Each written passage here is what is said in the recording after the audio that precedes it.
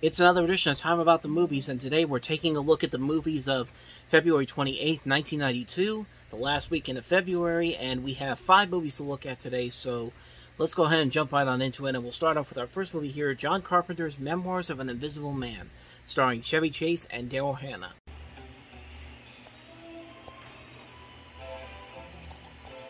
It all started on a Tuesday in March. If George hadn't introduced me to Alice... Let's not do anything cheap and meaningless. Okay, what do I owe you?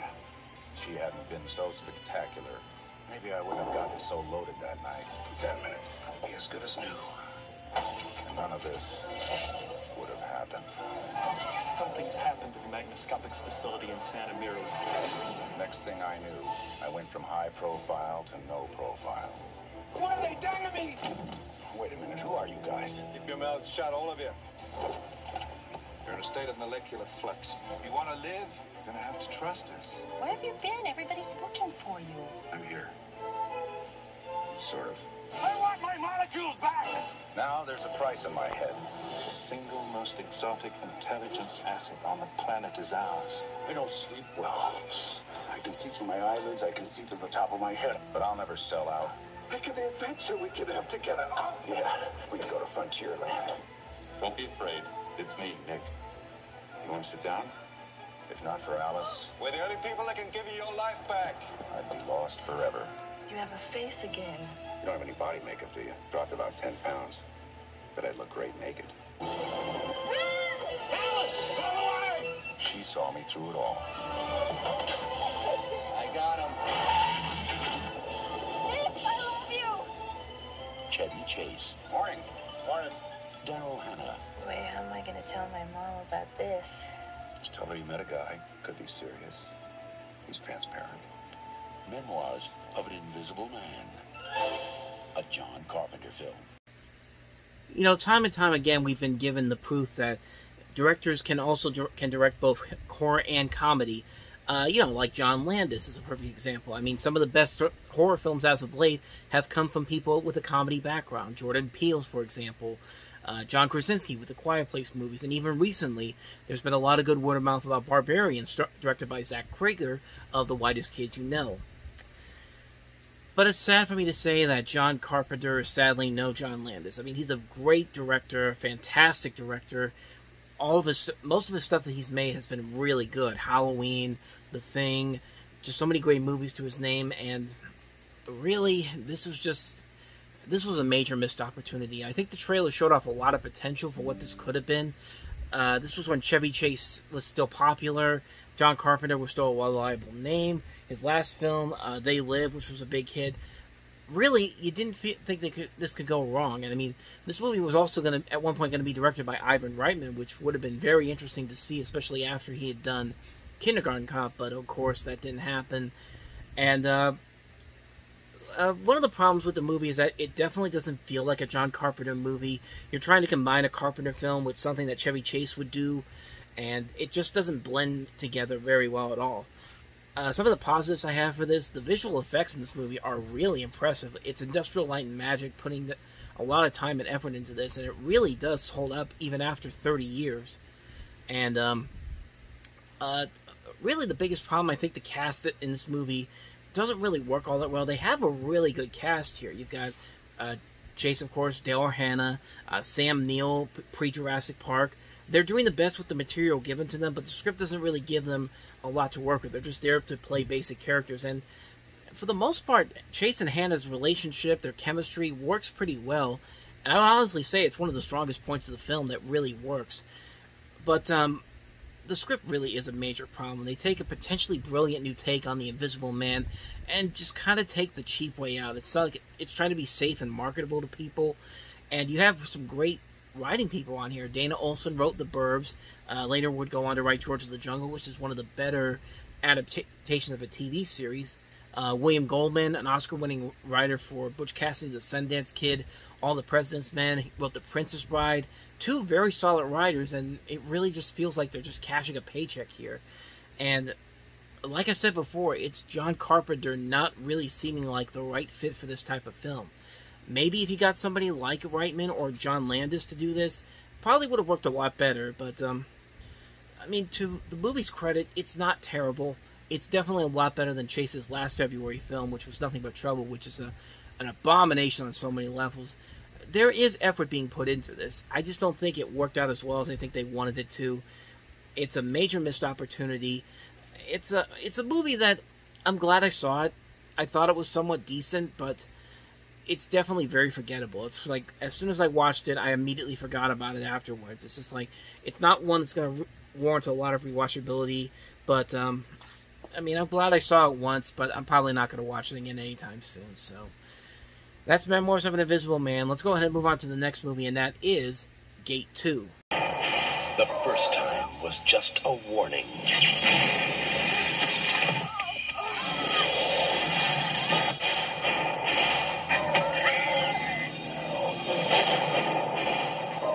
Gate 2.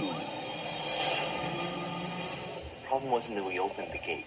The problem was that we didn't do it right. Demonology. Evil against evil. Interdimensional contact with beings whose power can be used for anything you want. Anything. Stay inside the circle! It's working! This time, it's not coming through your backyard. Oh my God! This time, it comes through you.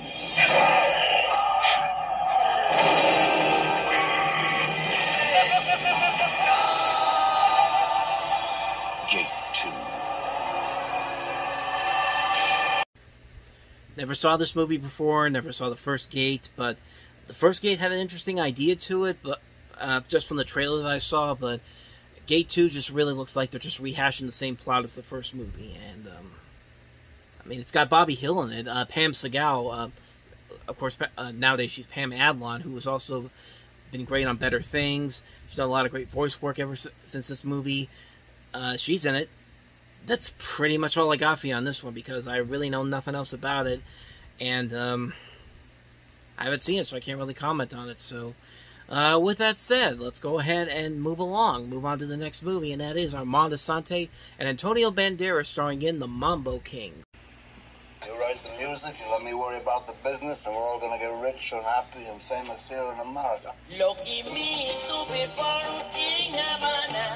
In 1952, the Castillo brothers came to America. I love this country!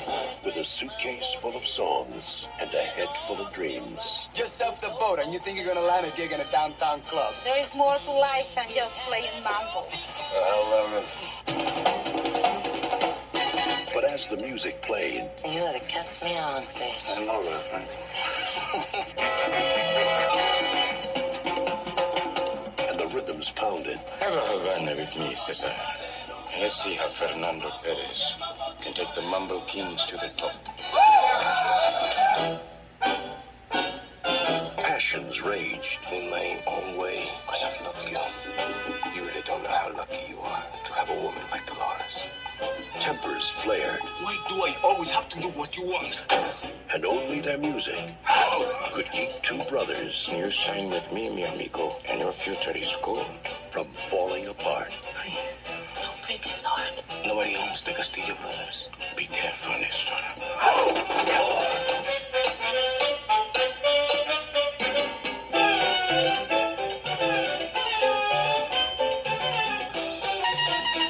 From the Pulitzer Prize-winning pages of the steamy and controversial bestseller, The Mambo Kings. You know, honestly, this is kind of an underrated gem. I don't think this director has done anything of noteworthy after this movie. This director, Arnie Glimcher, I think I'm pronouncing that name right. He did Just Cause, which I can't remember who was in it. Sean Connery and Lawrence Fishburne. That's probably his biggest movie that he made as a director after this movie. But then after that, he just kind of disappeared. He made one more movie in '99, and then he hasn't been heard from since. I don't know if he's passed away or just hasn't gotten any filmos since then. But he did a pretty good job with this movie. He has a great casting in here with Armando Assante and Antonio Banderas. You also have Kathy Moriarty in here. The music overall is very nicely done. The visuals are very nice. it's a nice little film. It's a movie that doesn't really get a whole lot of attention. One of its songs, Beautiful Maria, My Soul, got a nomination for an Academy Award, which, if you heard that song, it's actually really good. So, yeah, this is definitely a movie that's very underrated. It's a movie that I think people should find it if you can. I'm sure you can find it on streaming somewhere for free, or maybe on DVD, but I'd say definitely check it out. It's definitely a very underrated movie, and it also kind of shows Antonio Banderas is like how he started his potential as an actor, because I think this was one of his earliest movies that he was in before he broke out into stardom in the 90s. So, yeah, I'd say definitely check out the Mambo Kings if you can. So, let's go ahead and move on to the next movie that we have here, and that is Liam Neeson and Laura San Giacomo in Under Suspicion. Is this your gun? I said, is this your gun, Mr. Aaron? If Tony Aaron is guilty, You owe people a lot of money. So what? I owe money. That's not a crime, is it? he's going to hang. What is your current profession? I'm a private detective. You're a witness. And what does the majority of your work consist of? I do a lot of matrimonial work. Behind the crime Keep the guests in their rooms. Just make sure nobody leaves. was a scandal. You think I killed my wife, and then I killed a complete stranger as well? Does that make sense? His real name was Carlos Stasia, famous painter. He changes his will so that she gets everything, and that same day he's murdered. Was she his mistress? Behind the scandal What are you doing here? Same as you. was a mystery no one could solve. Somebody set me up here, Frank. This is enough to convict you. Angeline, she did it. Everyone had a motive. I think his wife killed them. I'll pay you. I'm doing my investigations, not yours. Everyone had a secret. I can't go to prison. I can't go to prison. Everyone is under suspicion. Angeline! I warned you, didn't I? Keep out of this. Do you think people know what they're doing? No!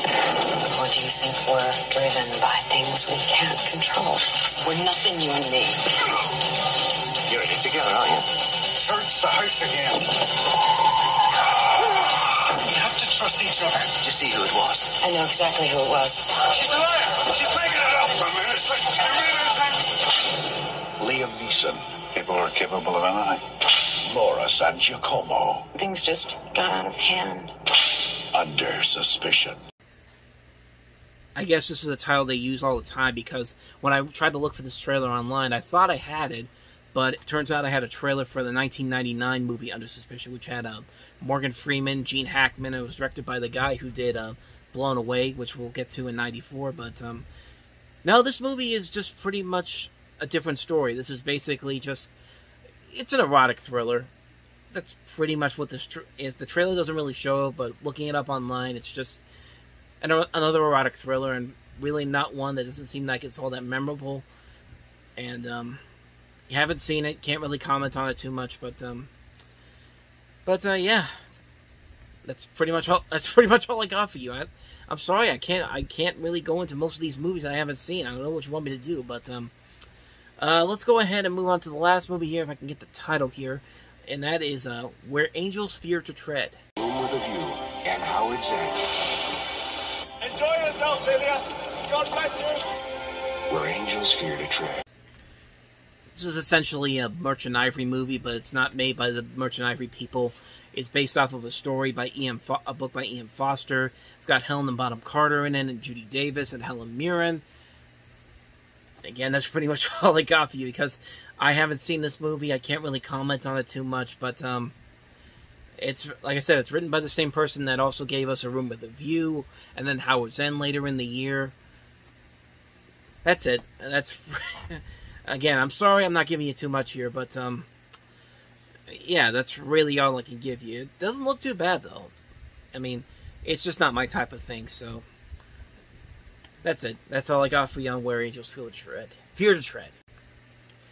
So that kind of ended on a sour note, but that's going to do it for another edition of Time About the Movies. Next time, we'll talk about the first 5 new films of March of '92, including one of the bigger hits of the time period, and that was The Lawnmower Man. We also have Cuba Gooding Jr. and Gladiator. Not that Gladiator, a different Gladiator. This one's about boxing. But we also have the crime comedy Once Upon a Crime, the comedy Blame It on the Bellboy, and also Terminal Bliss. So we'll look at those movies next time we meet. thank you guys for watching, and as always, if you want to see more videos like this, check out the playlist on the next page, check out the previous episode, and I'll see you guys tomorrow for another episode. So thank you for watching. I'll see you next time, and until then, take care.